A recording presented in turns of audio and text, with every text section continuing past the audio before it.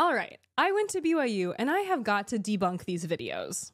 It's likely that you've seen this creator interviewing BYU students, and it seems like basically every single one of these videos goes viral. I have got to tell you that this guy is lying to the entire internet. Here's how I know. First of all, most of these videos include at least one person openly talking about soaking. Soaking describes a specific sex act. At BYU, you are not allowed to have premarital relations.